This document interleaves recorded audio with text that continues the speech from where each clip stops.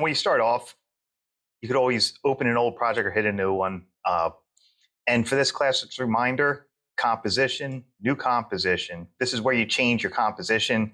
We're doing 1920 by 1080, 2K resolution. Your frame rate, the higher the frame rate, the smoother your motion is going to be. I recommend about 24 frames per second, just because it's easiest for math. And your assignments are all between 10 seconds and 15 seconds, but your final assignment should be a little bit longer. And don't forget time code. It's going hours, minutes, seconds, frames. So if you want 10 seconds, you got to do 10, period, 0, 0, or else you'll do 10 frames. Okay. If you ever need to change your settings, composition settings, and this is where you can change them. Recap, project panels where you add files. Composition is what the viewer is going to see. Your effects are over here, your timeline's down here, and your tools are up here. So we started off by talking about the 4 pillars of motion design. It's, oh, you know what? I'm glad I, caught myself because someone needed it join with computer audio. Hubba, hubba. I was going to make a joke, but you beat me to it. So we started off talking about the 4 pillars of motion design. And in case you ever forget, I'm just going to put some text. All right. Every layer has them. You go to your twirl down right here. You click the arrow to twirl down. We twirl down again, and they're right here. Position, scale, rotation, opacity. That's what we start off with. Keeping it simple. Position is, moving things from around on the screen. Scale, making them larger or smaller. Rotation. And lastly, opacity is fading stuff off and on. So that's where you start off with. Now we're going to recap think about what you want to do, figure out how to do it, and then your first step, your playhead is right here in the timeline. And when you click and drag and move it, that's called scrubbing. So you move your playhead to where you want the motion to start. And that's the first step. The second step is your anchor point. You've got to put that where you want your motion to ride from. Because watch this, with scale, it's scaling from where that anchor point is. If I change my anchor point with the pan behind tool right up here, if you can't move the anchor point, click off the layer, then click back on. You see it's highlighted.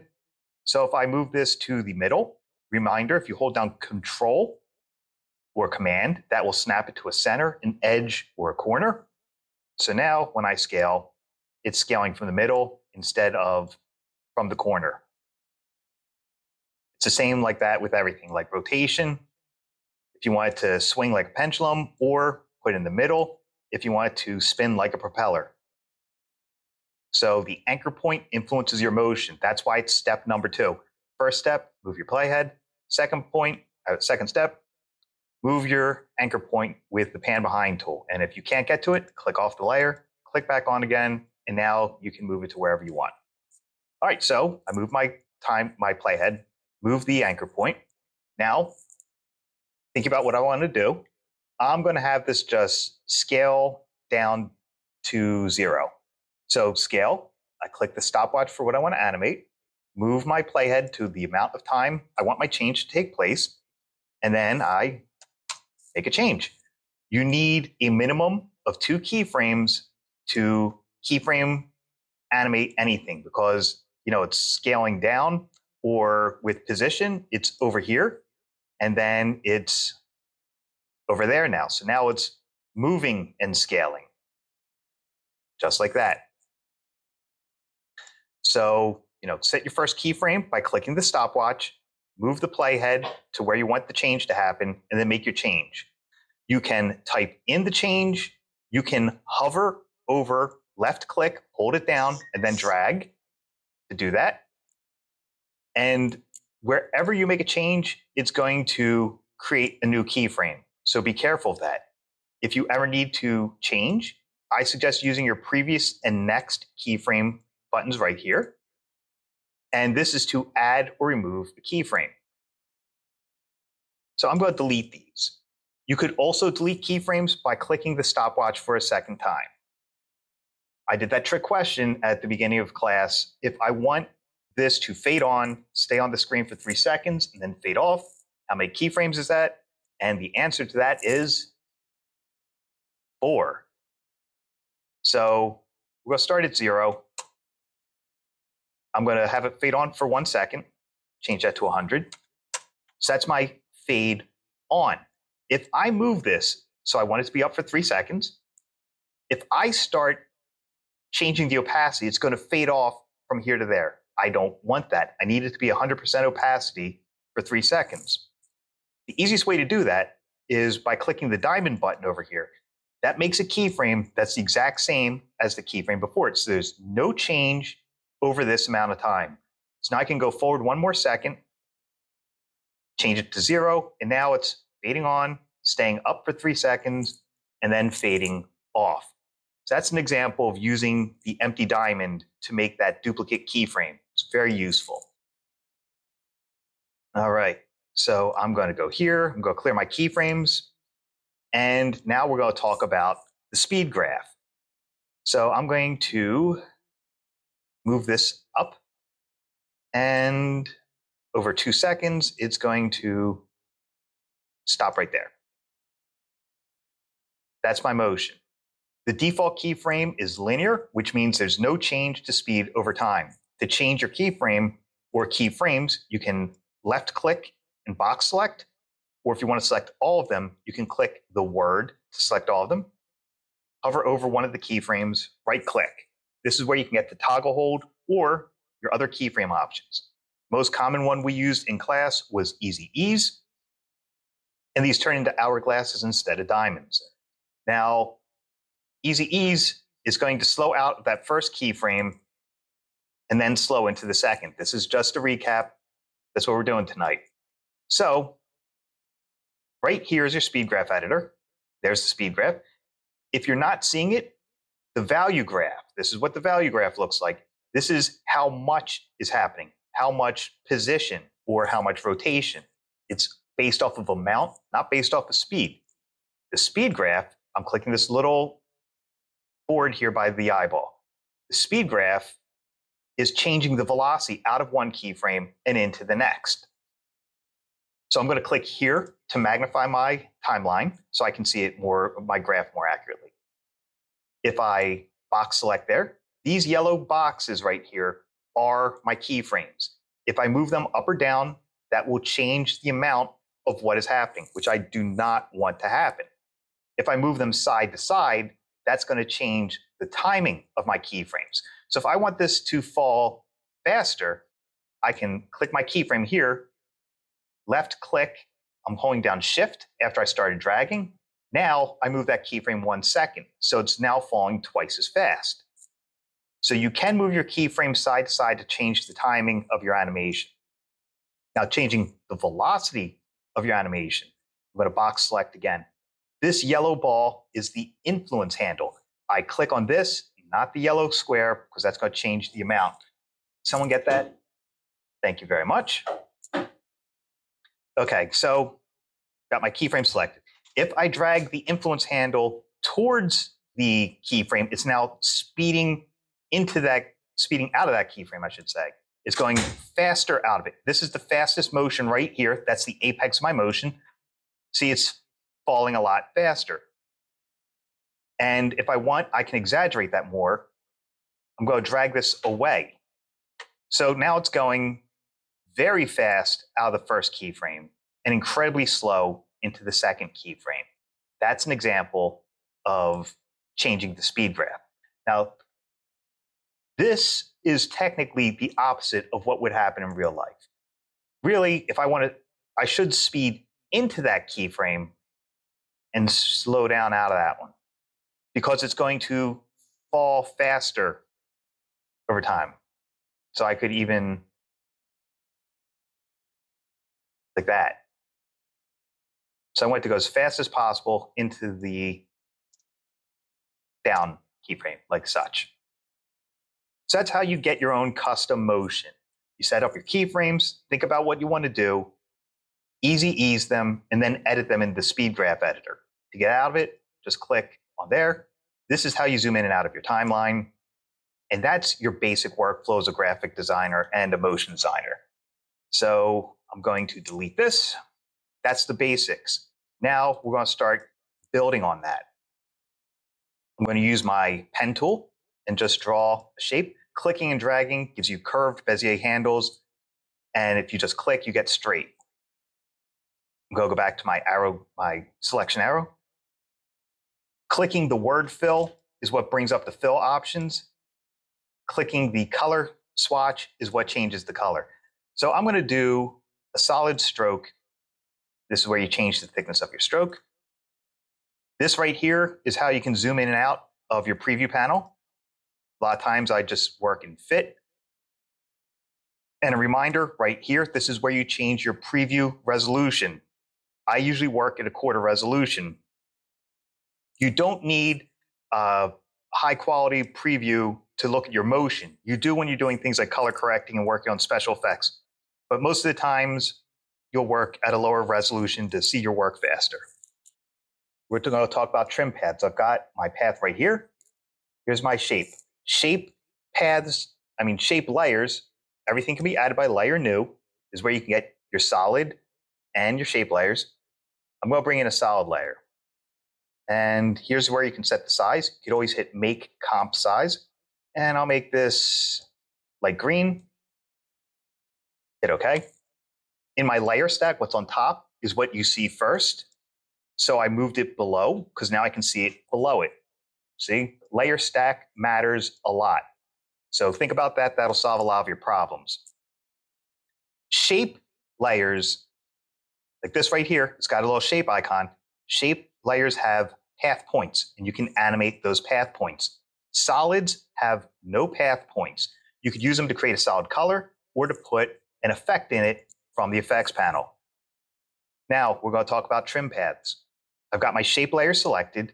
There's an add right here. Whenever you've got your selection tool selected, which is what you use for moving stuff around, you get an add when you've got your shape layer selected. You could also twirl down here, and the add is right here. They both do the same thing. So I wanted trim paths, so I'm going to add trim paths. I twirl down to get my options. The start is the first point I drew, and the end is the last point I drew. So if I want this to animate from left to right, that would be my end because this was the first point I drew. To animate a trim path, just like anything else, move the playhead to where you want, click the stopwatch you want, move the playhead for the change that you want to create, and then you can type it in. You can hover, left click, and drag, or sometimes you could just move things manually. So that's it. It's going from 0 to 100. That's animating a draw on. If I wanted to draw this off, I think of how long I want the draw off to be. The closer it is, the shorter the draw off is going to be. So I'm going to do about here. So I click the opposite stopwatch to draw it off, and I go right near the end, and I animate that. So that's how you get a draw on and a draw off. I'm going to change this resolution real quick. Right here, these are your render bars, these blue things. Always check your render bars because if they're too close together, like a frame or two apart, you're going to get a render error. You always want them to cover the amount that you want to render, like this 1 second of animation. That way I can watch it on a loop and fine tune my motion, such as selecting all of it, easy easing, and that'll change the in and out, giving it a little bit more character. You can also do things like click motion blur. And then for every layer you want to have motion blur, right now I'm in my modes. This button right here, toggle switches and modes. These are my switches, these little check boxes. These are my modes with the drop-down menus. I want to be in my switches, so I click here. And I can click my motion blur enable. And right there, you can see I've got motion blur on that. So that's just pushing that up a little bit more. You do not have to animate trim paths if you don't want. You could use them to get a custom look to lettering when you're drawing those on. And I'll demonstrate that.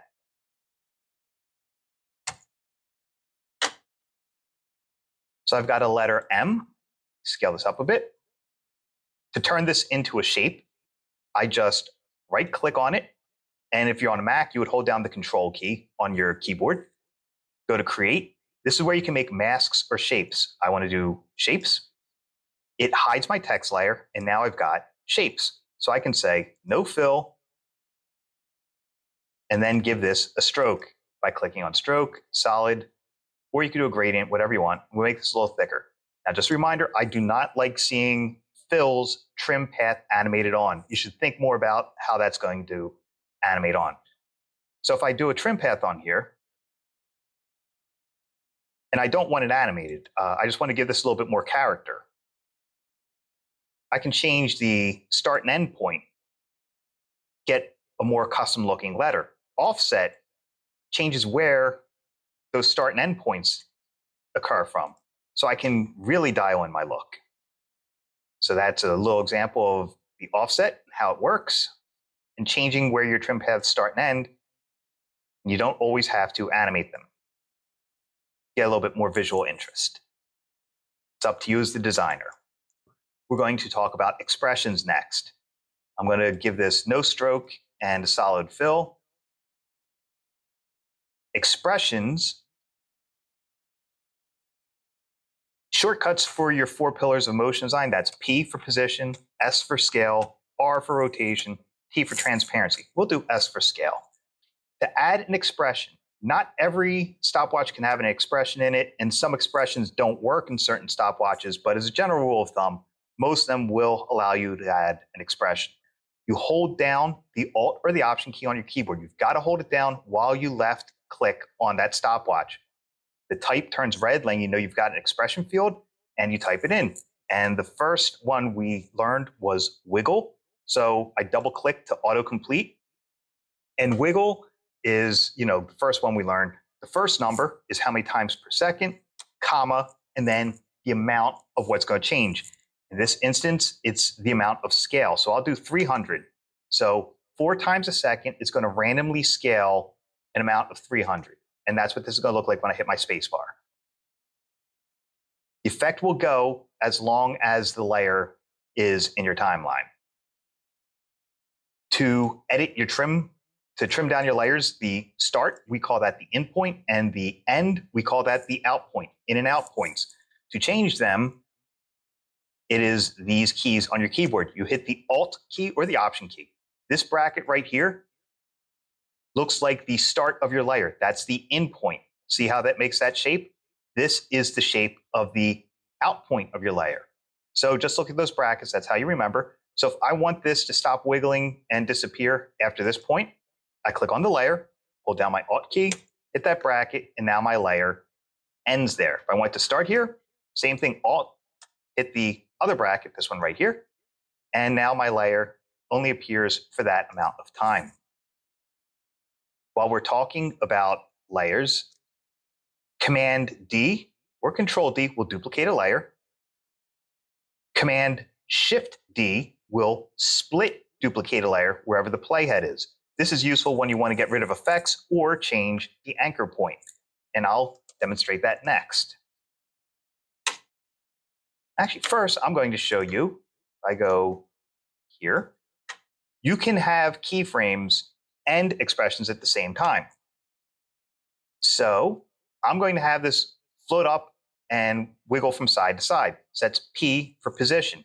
Position is the only stopwatch. You can select it, right click, and choose separate dimensions. Now I can animate the X and the Y separately. A fast way to get your anchor point to the middle of a layer, hold down the Command or Control key, double click on the pan behind tool, and it'll snap it to the center of it. Okay, so Y is my up and down, X is my side to side. I'm going to animate the Y. I click, move to how far I want this to go, and I could hover, left click, and drag, or I could use my selection arrow, start dragging, then hold down Shift, or I could type in a number like -135, then hit the Enter key on my keyboard. So now it's going straight up and down. Now, if I want to add a wiggle side to side and keep these keyframes, I just hold down the Alt or Option key and click on the X because I want it to go side to side, like the wind is blowing this. So I can add my wiggle expression there. And let's say 2 times a second, an amount of 45. Now, reminder, you've got to click out of your expression field. I still have the text indicator Once you see the arrow appear, that means you can click out of the field. If you have any typos or extra spaces or wrong line breaks in your expression, it will not work properly. So now you can see it subtly drifting from side to side. To make it more pronounced, I just change my numbers. So I'll go 75, click out. Now it's doing that. So that's a quick recap of expressions. We covered wiggle. To do overshoot, that is called inertial bounce. We did a squash and stretch expression. We looked at, another expression that is very useful. Let me delete this. And I'm going to put some type. And let's do a noise layer. So I'm going to put a solid down. And I'm going to put in a noise texture. So I'm going to do fractal noise. Put it on my solid layer. Okay, evolution. Evolution will animate most things like turbulent displace and some effects. So I'm going to hold down Alt or Option while I click here and do the time expression, time, asterisk, and I'll say the higher the number, the more it changes. So I'll do 500 just so you can see. Click out of my expression. That's using the time. It will keep moving something over time. That's useful when you see evolution, you want change, especially when you're doing displacements. Okay, so we were talking about expressions, and I did that. Next, we're going to cover parenting.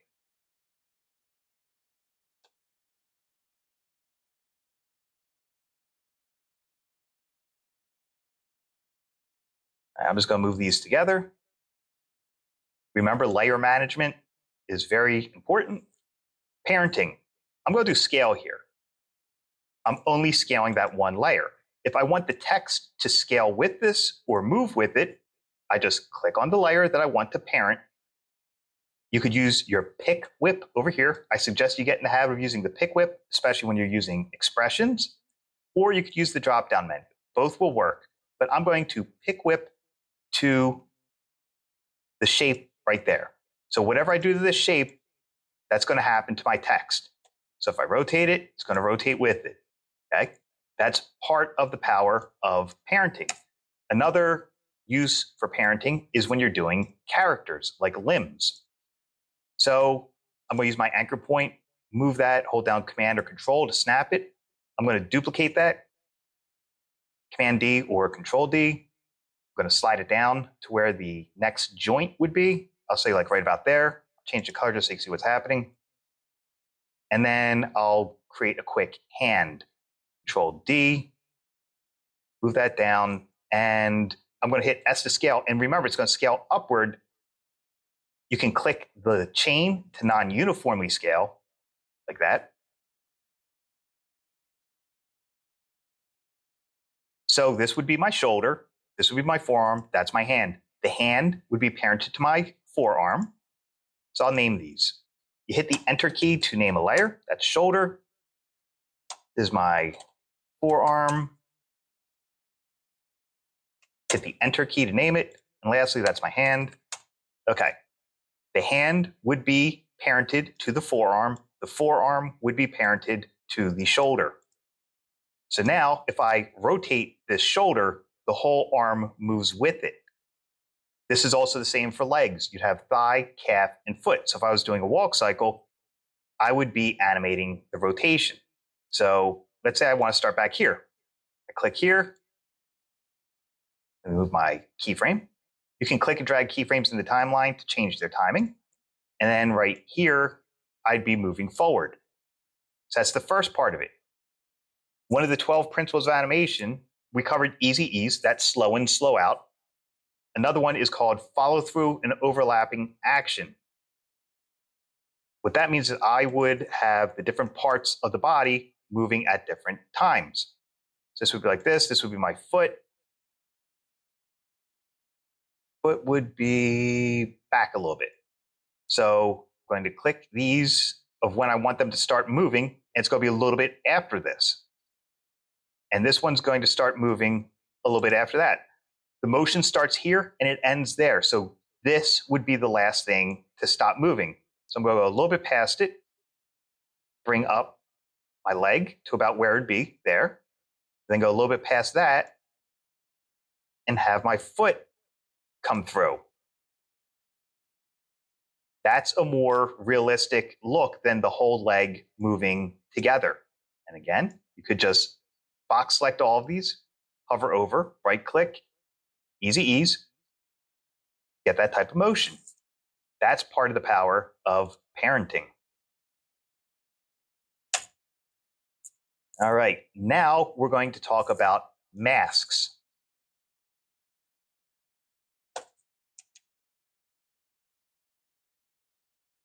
Here's my logo. Let's say I want it to look like it's appearing magically from below this line.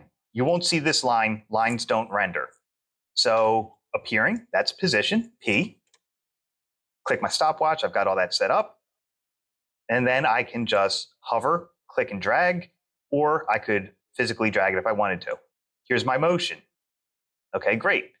Now masks will show or hide part of an image. So I want it to look like it's magically appearing from here. To make a mask, you have to have a layer selected in your timeline, and then you could use your shape tool or the pen tool. But watch what's going to happen. Add will, whatever is inside your mask you drew will be visible. If you choose subtract, whatever is inside that mask will be disappeared. So you can hit the M key to get there. Another one is F for feather. And see, that'll gradate the edges, make them less hard. Now watch what happens. The mask is going to move with the layer. So that's useful to know. So I'm going to hit undo, get rid of my mask. Next, I'm going to talk about precomposing. To precompose, you select one or more layers, right click, and hit precompose. I usually put PC at the end, so I know it's a precomp. You want to click the move all attributes so it lights up blue. Hit OK. My keyframes are inside this logo. I've got it selected in my timeline. Once more, I'm going to draw my mask. I'm going to choose subtract, but watch what happens. The mask does not move, and the logo text does move. That's because the keyframes are inside here. So this is still moving. I just double clicked to get inside my precomp. The mask is on the precomp. So that is a little introduction to masks. We'll do one more thing with masks. I'm going to bring in an image.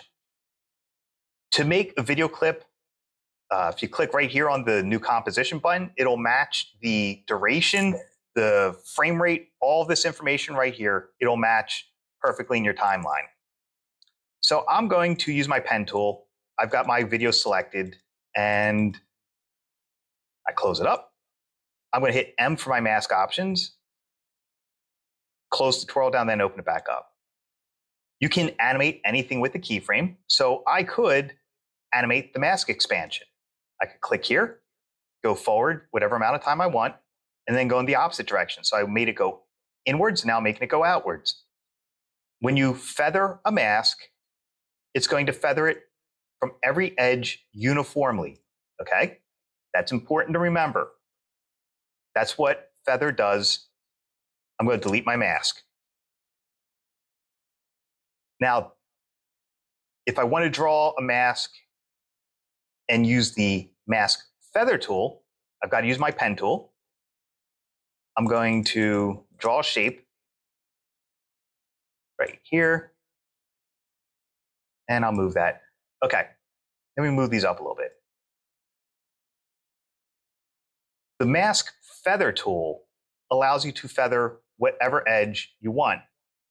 So I'm going to add feather points. When I click and drag, that's going to change right here. So putting a point here, my soft feather gradually comes to an end there. So I can fine tune whatever edge I want by adding or subtracting mask feather points.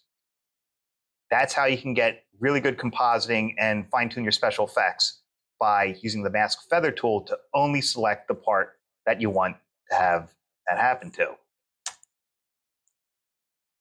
Now we're going to talk about alpha mats. First, I'm going to bring in some green screen footage.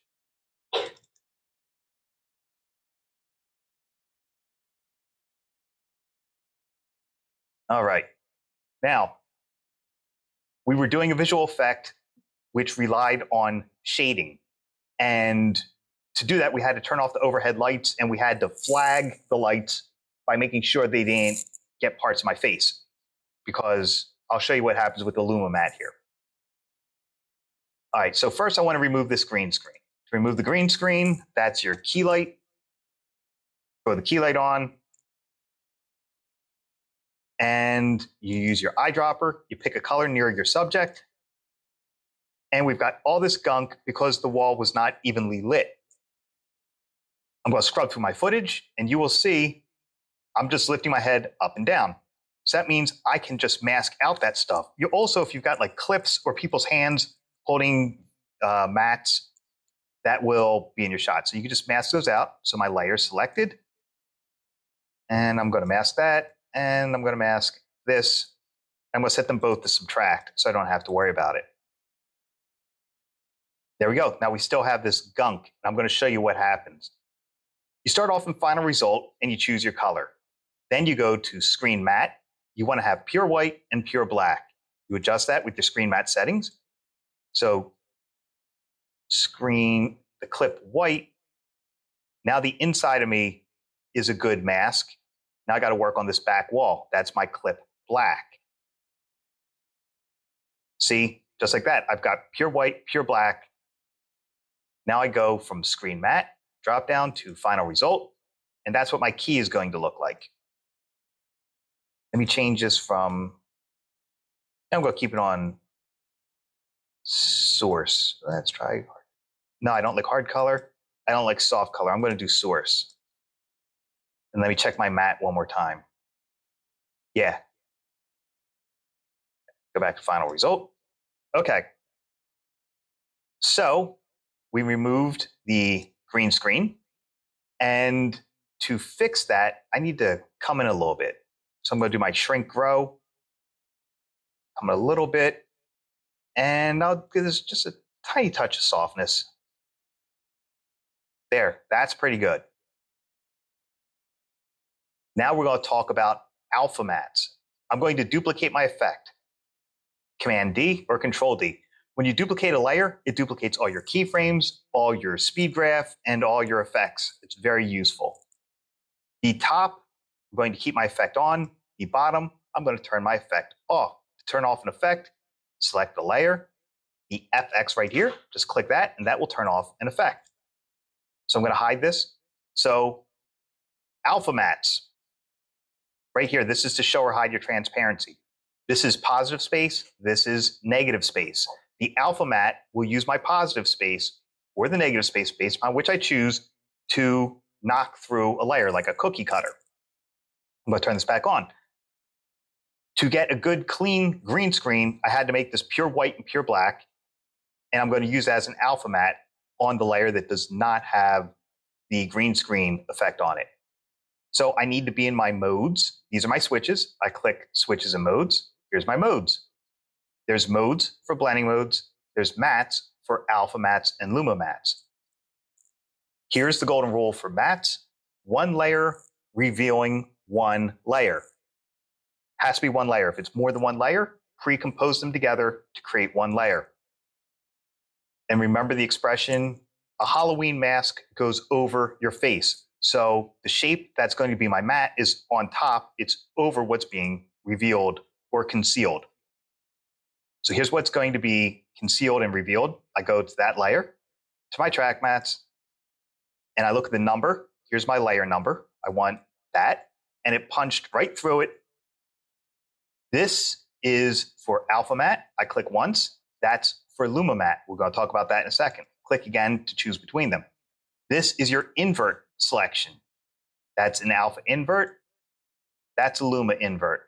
So I can click there to turn it off and on. Alpha mats, as you can see, work off of the alpha, and you're going to get a hard or soft edge based upon what your edges are for the alpha mat. Luma mats, go click here. Luma mats work off of shading. So pure white would be see-through. I mean, pure white reveals, black conceals. So pure white's visible, pure black is invisible. And I could always adjust this by, this is important when you work with green screens, once you have it clean, precompose it, move all attributes. Now I can do something like curves and adjust my footage without changing the green screen inside it. So let's try this. Now you can see it's starting to affect the transparency because I'm changing the tone values of my layer.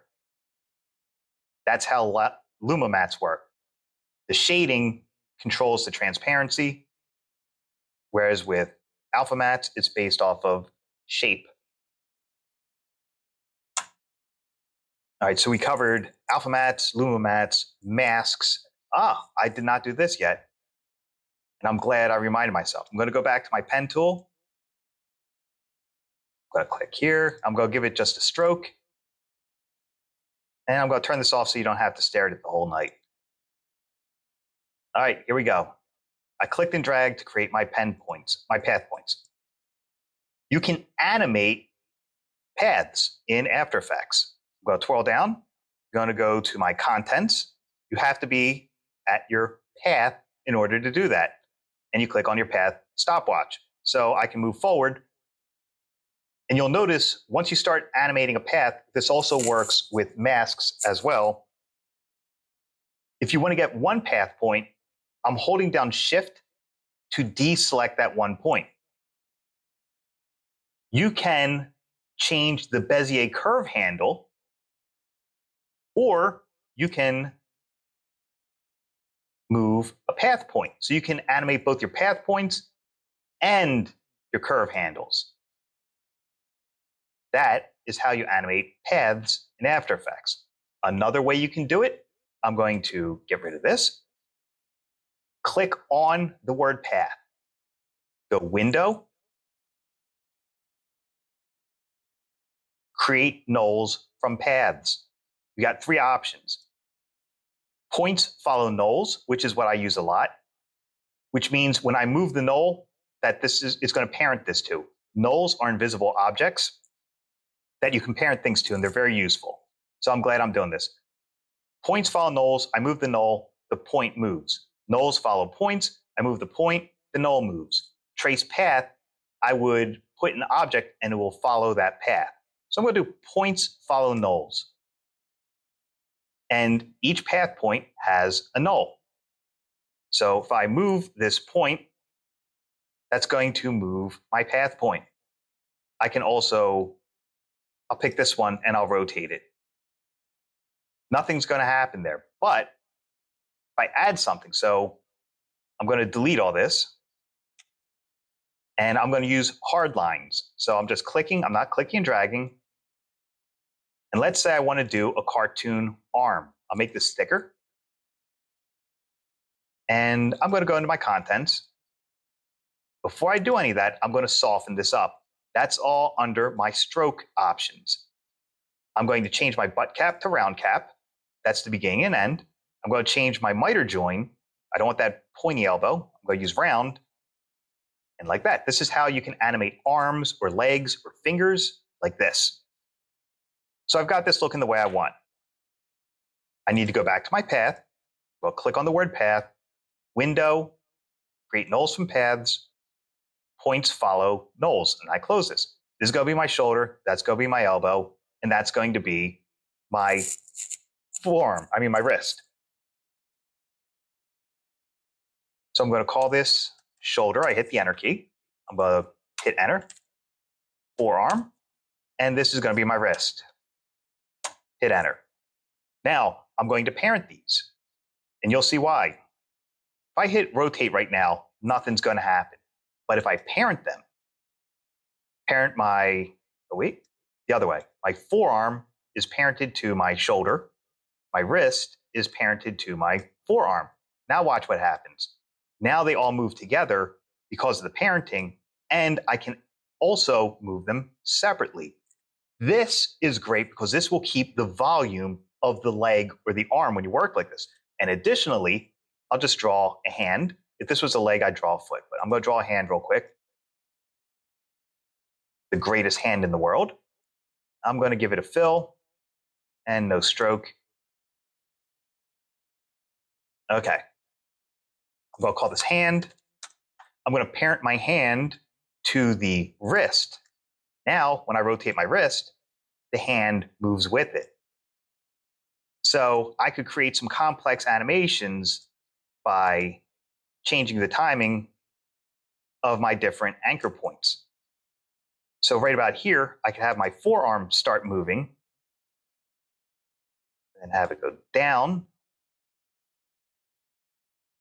And then I could have the hand start moving last because it's the furthest from the body. And then I just ease, all of these by clicking on an empty space, left click and drag, hover over, right click, easy ease, like that. Boom, instant limb. So that's showing you how nulls, they're invisible in the scene, and you can parent things to nulls. And another use for nulls is cameras.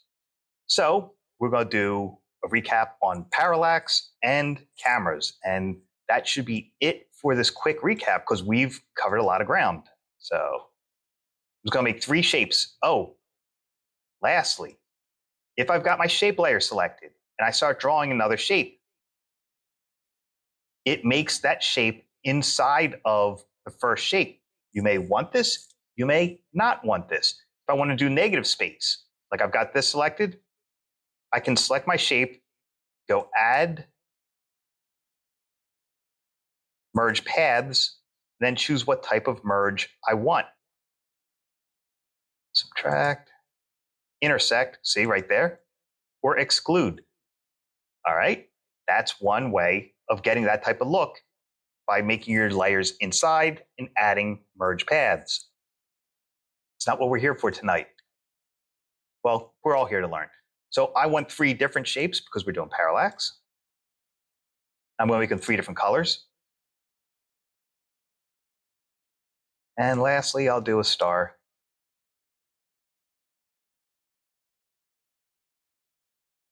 All right. So here's my 3 shapes. Watch what's going to happen. If I hit R for rotate, that's the type of rotation I can get. And if I do P for position, I've got X, which is side by side, or up and down, which is my Y. All of these are 2D. They're flat. I'm in my modes still. I need to be in my switches, so I click toggle switches and modes. I'm going to 3D enable all of these layers by clicking the 3D enable cube icon right here. So now watch what happens. If I hit R for rotate, I can rotate on any axes I want, like a swinging door or like a trap door opening, or still make it spin around like that. And for position, I hit P. I can now move side to side, up and down, or closer or further from the camera. Okay, that's Z. So I've got my shapes. I've 3D enabled them. Now for parallax, I need to add a camera. To add anything, it's layer new. They're all right here. Cameras, lights, nulls, adjustment layers. I'll cover that in a second. So I got my layer. I'm going to make camera. And here's the scene. Parallax. I'm going to hit P for position. You can open up a stopwatch for multiple layers by having multiple layers selected. You just click on one and then shift click on however many you want. And if you want to not get all your layers, you would hold down Control or Command to skip over the layers in between them. Parallax works by having your stuff spread out in Z space. So I'm going to do 5,000 back. This is going to be my mid ground. I'm going to go negative 5,000. So it's going towards the camera. up here are my camera controls. The first one is orbit. I click on this, and I can hold down my left and click, and you see it's orbiting from side to side or up and down. But hit Command Z to undo. The second is my pan and tilt. If I click and hold down Shift, I'm going side to side. That's a pan. Or I'm going to click, hold down Shift, and go up and down. That's a tilt. Up and down is a tilt. So that's pan and tilt. That's orbit. And the last one, I click and I drag. That's my zoom out. So going in this direction, zooms out. Going in this direction will zoom in. Zoom in, zoom out. Now I can see all my objects. And the thing with parallax, it changes the distortion between space with your objects. It looks like they're getting further apart when the camera moves. Also, what's closest to the camera looks like it's moving faster, and what's furthest from the camera looks like it's moving slower. You'll notice this in scroller, like scrolling side to side video games. That is parallax and 3D enabling shapes. All right. And then, I was saying adding lights. Layer, new, light. I'm going to make a blue spotlight. And you can use your gizmo. The gizmo is your anchor point in 3D.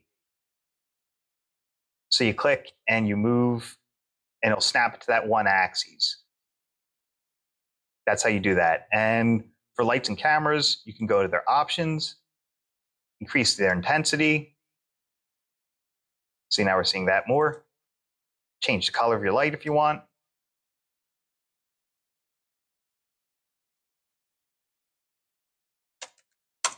Like that. Made it super bright, and we're seeing further into the scene. You could also rotate your lights. That would be under transform. I'm going to get rid of this light. Now, I promised I'd show you something interesting with the nulls. So I'm going to add a null, layer new, null. I'm going to parent my camera to the null, because some people have trouble moving their camera around. So I'm going to 3D enable my null first. And you see I've got my gizmo. So if I grab a pick whip, I just go from my camera to the null, watch what's going to happen. P for position. It's moving everything in the scene off of the axes that I want it to move on. Zoom in, zoom out on the Z, tilt on the Y, pan on the X. Not just that, R for rotate.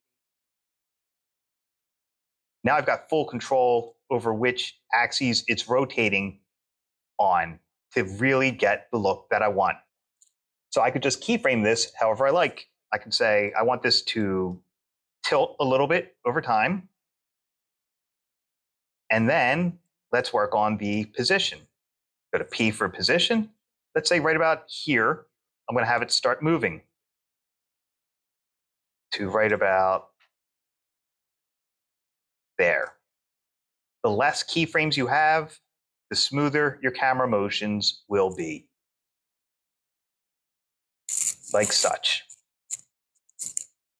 Was there anything I did not recap that you would like me to? Oh, you know what? I got a second. I can show you a fly through before I forget. All right, so I'm going to make a solid. I'll call this background. And I'm going to make it, I'll make it blue just so we can see what's going on. Okay, here's my solid. And I'm going to put that video clip I had me in the background. So there's me in the background. There's the solid. And I'll put a logo. Now, you know what? I will do a solid instead, just because it's faster and easier. All right, there we go. Fly-throughs work off of alpha invert mattes. And what's that mean? So this is the shape I want to use for my alpha matte. Here's what's below it. I've got to be in my modes. So I click switches and modes. Oops. Click switches and modes. I'm going to set this, look at my number. I want number 1. I want an alpha invert. I click here. So what this did was it did a cookie cutter. It made a hole through the middle layer. So my top layer is punching through my middle layer to reveal the layer behind, like a fly-through animation, like we talked about with Stranger Things, like flying through the text. So I just scale up the object I want to be my fly-through. So I go here, and let's just go to here, and I just scale up, and there you have it. We're flying through the scene into that. Now, what would be smart is I'm going to scale down this scene a little bit that I'm going to fly into, and I'm going to animate that so that as I fly through, it scales up. That's what sells the effect. Watch. See? That's the difference. Think through your motion design and you'll be far more successful. Think about how things interact with each other, how they affect one another. I'm going to delete these. All right, so here's my scene. Here's my image. All right. And I'm going to put a bend effect on it. I'm going to go to my effects, bend, and I'm going to use CC Bender. Now we talked a little bit about effects. And whenever you see these crosshairs, that means you can click once and then click somewhere else. For bend, the base does not move and the top does move, like a blade of grass swaying in the wind or a branch of a tree swaying with the wind. So I'm going to click once on my base, then say where I want my base to be. That's what's not going to move. Click once, set my top. This is what's going to move. See, that's creating the bend effect. Now, as we learned, you can put expressions on things. So I'm going to hold down Alt or Option, click in there, and I'm going to type in wiggle, double click to autocomplete. Let's say twice a second, comma, 15, something subtle. I got to click out. Now hit my space bar. I've got a gently swaying flower in the wind. That's an example of using these rather than trying to use your coordinates. And I'm also going to show you one more thing before I forget. R for rotate. This number right here is for setting a degree. This number right here is for total rotations. So if I click there, move forward, and I say 3 full rotations, this will spin around 3 full times. So that's full rotations, and that's for setting up an angle rotation. Okay, and I've got a second. So lastly, I'm going to recap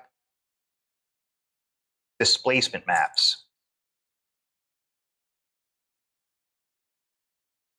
Displacement maps are a fast way of getting some cool motion. So the layer, new, solid, put that on top, put a noise on top. I'll do fractal noise. And then I'll recap with the distressing geometric shapes real fast. All right, so remember, with maps, black goes one direction, white goes the opposite direction. So the more contrast you have, the greater the effect will be. Evolution, I'm just going to do a time effect here. I have time expression. I held down Alt or Option. Time, asterisk, let's say 200. So that's evolving at that rate. Transform, this is where you can change the scale of your noise. The larger the noise, the more rough it's going to be, and the smaller, the more fine the detail is going to be. You could also non-uniformly scale it if you wanted to get like blocks or solid lines. That's just showing you that. And then your offset turbulence. That's the direction the noise is going to be going. I want it to be going up. So I'm going to click offset turbulence, move forward, and then that's up. So going to a smaller number is what's making it move up. So that's how that's happening. All right, great. I'm going to click the eyeball to hide that.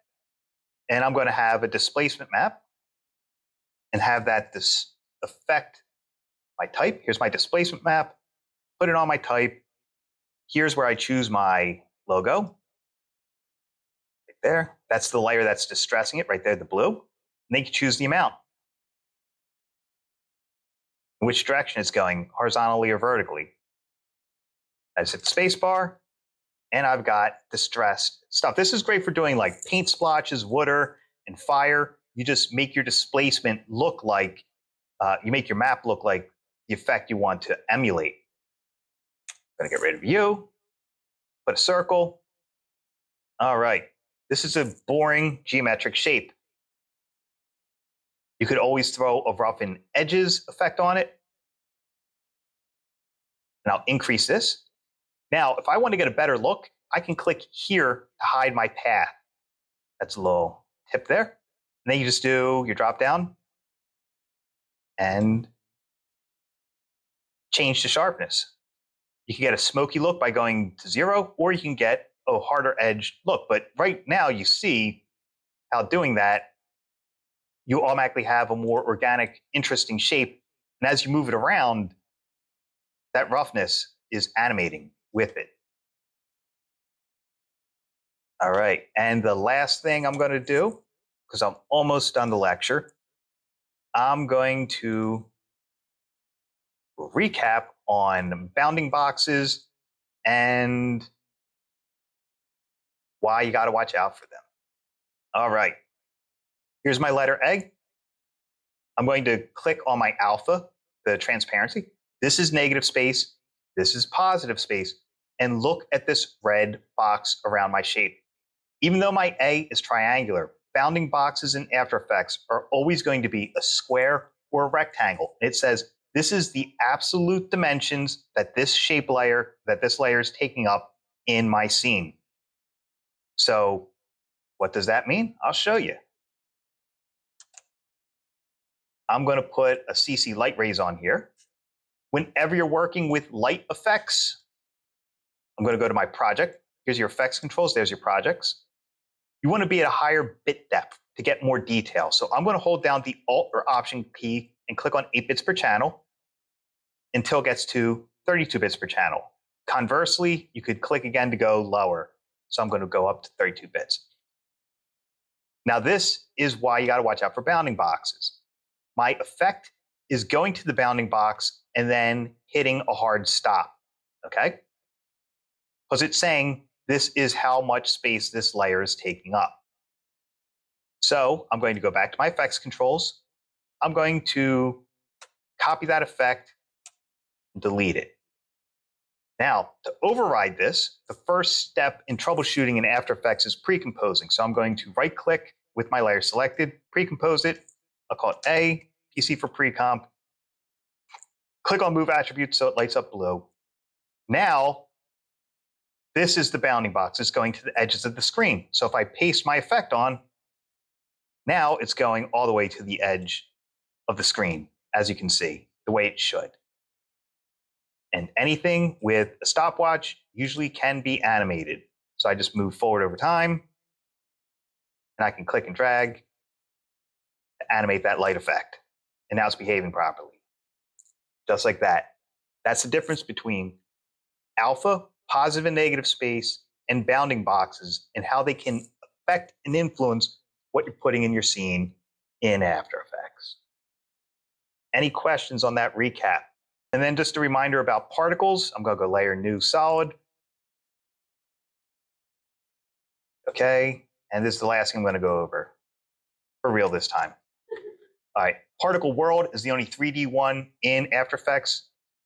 So I'm going to throw that on here. And I'm going to use that flower that I had before. Okay, so if you're doing a custom, and right here you're saying, oh, there's trouble here. That's because I'm still at 32 bits per channel. Doesn't play nicely in particle world. All right. I'm going to need a custom particle. Custom particles should be 200 pixels by 200 or 400 by 400. The bigger you make your custom particle, the more processor it's going to take up, and you're going to be shooting yourself in the foot, and you're just not going to be working quick. So I'd suggest trying to go 200 by 200. So I clicked on my new comp button here, or I could go composition, new composition there. Here's where I'm going to make my custom particle size, 200, 200. Lock aspect ratio is turned off. And I'll call this flower particle so I know what I'm looking for. I'm going to hit OK. Now I've got a 200 by 200 composition. I'm going to scale this down. Your particle has to fit completely inside of your custom particle, or else you'll get hard edges. All right. So that means I take my custom particle, put it into the composition that I have my particle system in. See, because over here, that's my custom particle comp. I clicked here and made a new comp first before making the 200 by 200. This is still 1920 by 1080.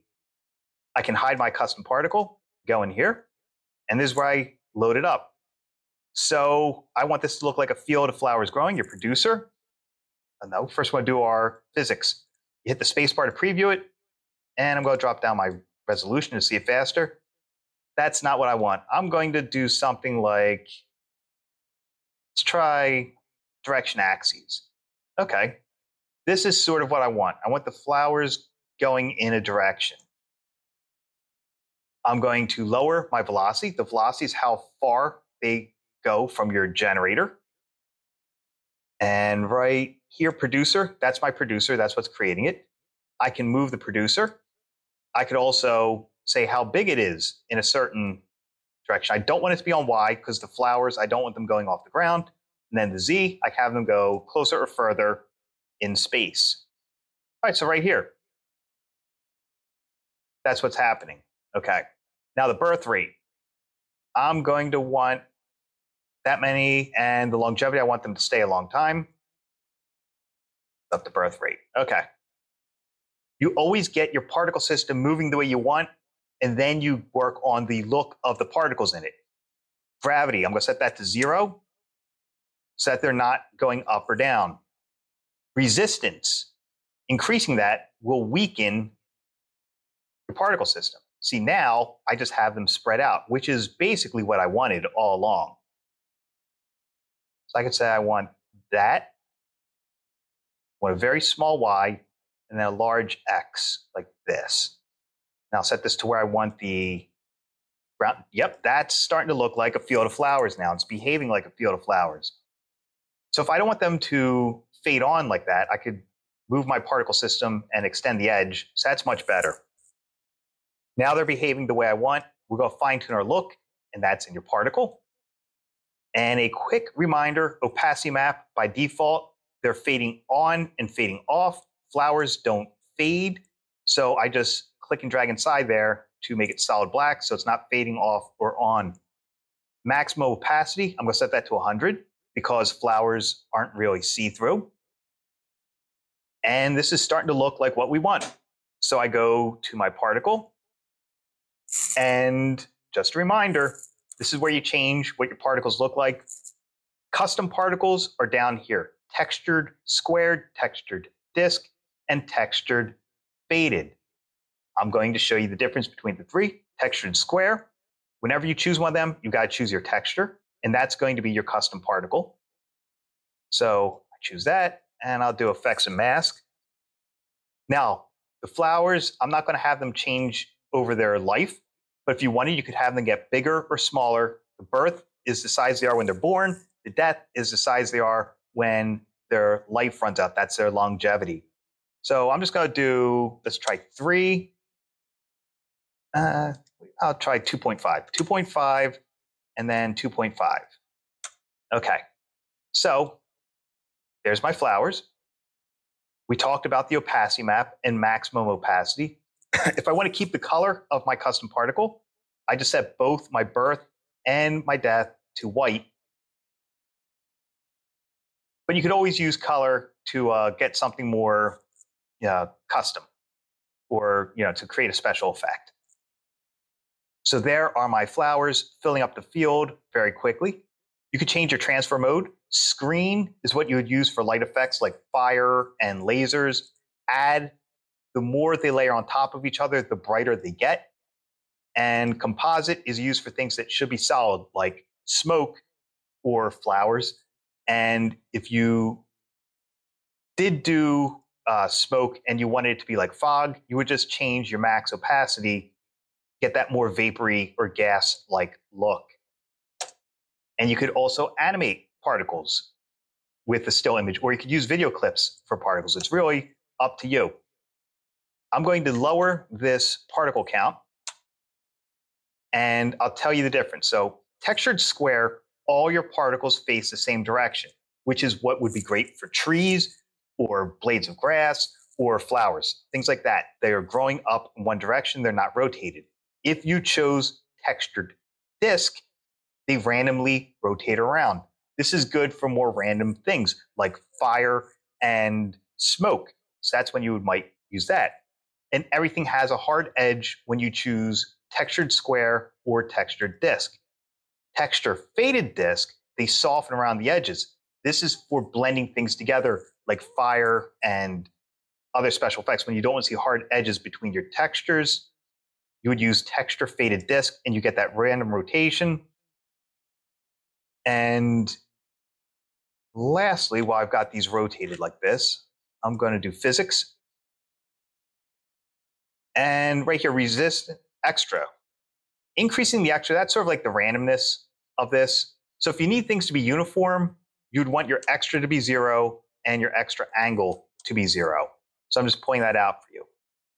And if you're having issues with your particle system, how it's facing, you could always choose Effect Camera and rotate it that way off of the axes you need it to be rotated on. See how much deeper we made that by adjusting our field of view. You could also do a depth cue if you wanted, have stuff fade off into the distance and choose how far that distance is. So I'm going to set my particle type back to textured square, so that they're all going the right way. I'll up my particle count. And now you can see that fade off into the horizon more accurately. All right, so that's our recap on custom particles. Anybody have any questions over any of that recap we did tonight? And if not, did it help you to see everything a second time around?